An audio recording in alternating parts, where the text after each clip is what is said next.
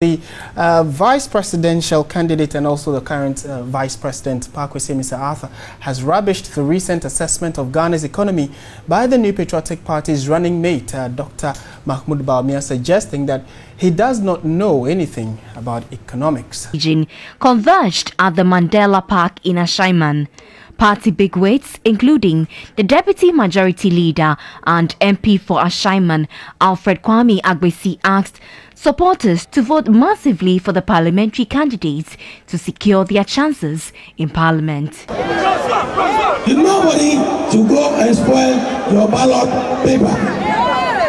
Every paper they give you, you must account for it. First, you account for it by voting for the president. And when you go, anywhere you see the umbrella, just put it there.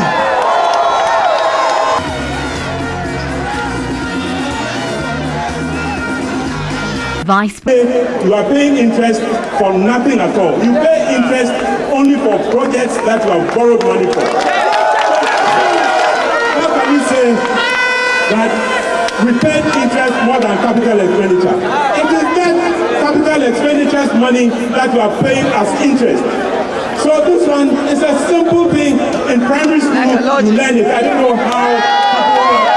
At the appropriate time, we shall respond in full measure to all the lies that have been told.